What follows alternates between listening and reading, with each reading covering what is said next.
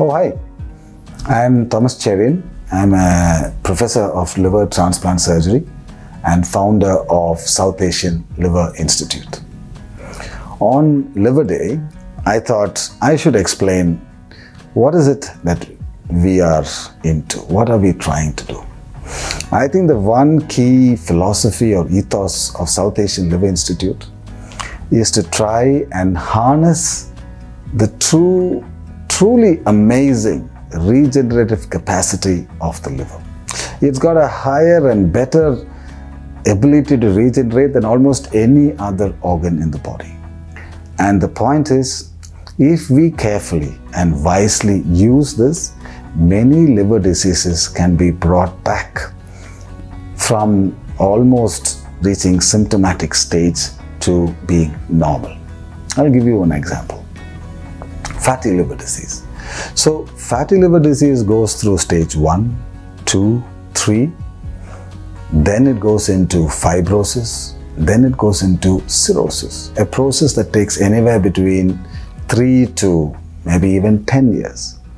So if, for example, we at South Asian Liver Institute is able to detect it somewhere, let us say stage 2 fibrosis, and if we are able to, with simple medications and simple lifestyle changes, able to bring that liver back to being a normal liver, we have saved one person from a liver transplant. That, like I said to you, harnessing the regenerative capacity of the liver is the key ethos of South Asian Liver Institute. In order to do this well or correctly, what we have done is we have designed something called LICAP, which is Liver Care Program, that allows people to monitor what stage they are at, or really maybe find what stage they are at, and then sequentially monitor their progress or digress as the years go by using simple charting of fat content, ultrasound findings, enzyme levels of the liver, and bringing it all together with friendly advice that is manageable.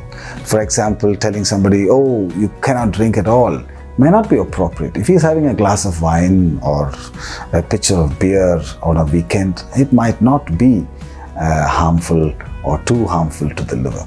But on the other hand, somebody is going overboard. We need to say, look, your liver enzymes are going up. This is a suggestion that your liver is not coping with the amount of alcohol you're drinking. Please cut it down.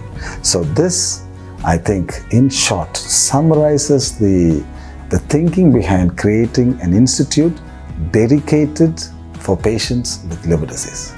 I hope it makes a difference.